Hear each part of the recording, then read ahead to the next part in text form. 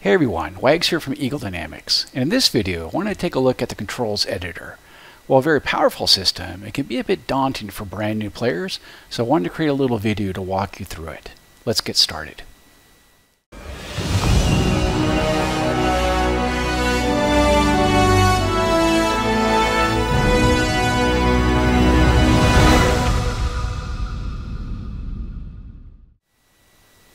Alright, so the first thing I want to do, I'm going to select the gear icon here at the top, and this will bring us to the options page.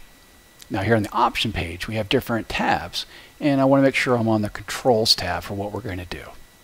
Now the tab page is divided into columns. The first column here on the left is for all the different actions for the A10C, and then we have the categories, and then we have all the different input devices detected on your computer.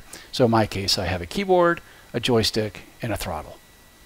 Now, each aircraft that you have installed in DCS World can have a different input configuration.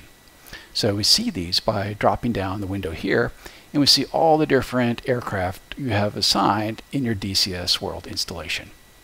Now, some aircraft, like the A10C here, have keyboard or input configurations for both game mode and simulation mode.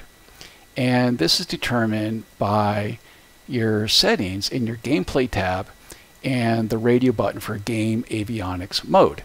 If it is checked, it will use the game input configuration, so you're going to have more arcade type inputs like lock center target, lock nearest target, and so on. And if it is unchecked, it will use the simulation mode of input devices. So going back to controls, the next step is setting your actions to your input devices, whether it's a keyboard, a joystick, and so on. And we're going to do that with the drop down here. And this lists all the different actions that we're going to be able to assign. But here at the very top we have what's called search. And some aircraft are going to have dozens, if not hundreds, of possible actions that you could assign to your control devices. And sometimes it could be difficult to find just that one you're looking for. But by using search, you can go ahead and bring it up, type in what you want, say flaps, and it'll show all the different control actions with the word flaps in it. And you can do that for most anything in the game. Now coming down, we'll see we have an input or a category for all. These are all the different possible actions for, say, the A10C, and as you can see there's quite a bit. But to make it more manageable, then we divided those into categories. So you have autopilot, CDU, panels, electrical, you name it. But probably one of the most handy ones is called HOTAS. So when you have aircraft like the A10C or the Hornet, which have the hands-on throttle and stick, it's very handy to use this because all the different buttons, hats, and switches that are assigned to the real stick and throttle of those aircraft are in this category. So for example, let's talk about actually assigning some controls here. So we have our gun trigger. So this is an action, and then let's say we want to assign that to the keyboard. So we're going to line up the action with the device, and it makes the cell here. I'm going to go ahead and clear it. And let's say I want to assign the gun trigger to the keyboard to be the space bar. So I'll go ahead and I'll double click on that cell. I'll press the space bar on my keyboard, and it's assigned. Now to make it a little more complex, let's go ahead and clear it. And let's say I want to make it left shift in keyboard. So again, I'm going to double click on that cell. I'm going to add a modifier. I'm going to click in the cell, press my left shift, and now, and for my key, I'm going to go ahead and press space. Hit OK, and now you can see it's left shift space. Easy as that. And it's a very similar thing to do it now with my joystick and my throttle. So right now it's assigned to joystick button 6. I'm going to go ahead and clear that out. I'm going to double click on that cell, and I'm going to actually pull the trigger on my joystick, which is button 1. I hit OK, and it's assigned to button 1 now. Or if I wanted to make it on my throttle, again, I'll just double click on that cell on the throttle now, hit a button on my joystick on my throttle, hit OK, and it's assigned there. So in this way, actually, I have 3 different ways I could fire the gun if I wanted to. So let's come back up now and let's talk about one of the more complex aspects of this. And this is the axes command. It's what usually throws a lot of people. So I'm going to go ahead and click on this category. And the axes command is the X and Y axes for like your joystick, or your Z axis for the throttle, or you can have axes for your rudder, your rotaries, you name it. It's not like a single button or switch. It's an analog control.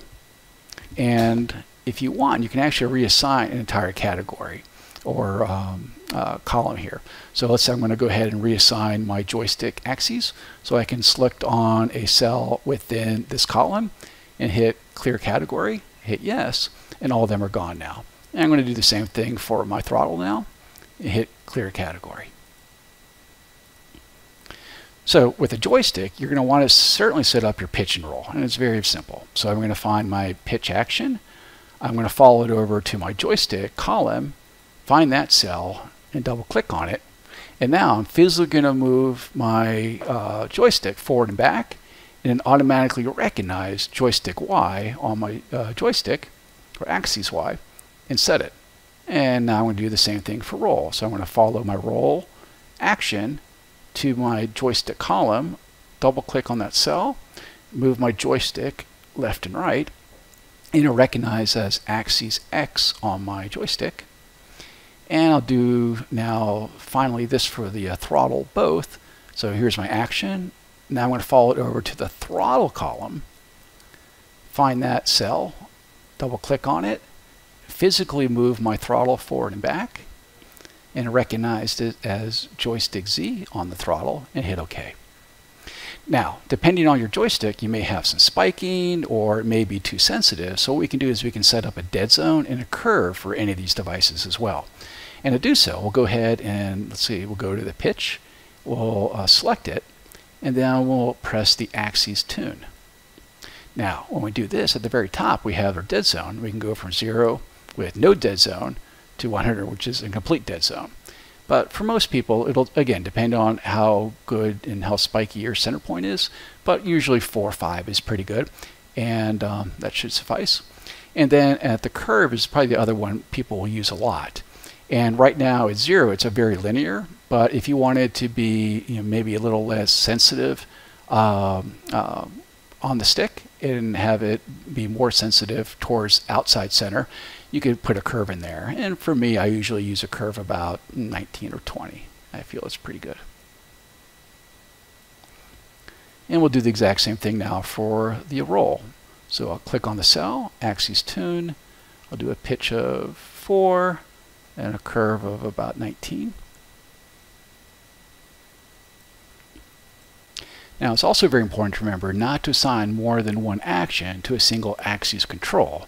If you do, you'll have a conflict, and then you'll have spurious inputs from an axis command.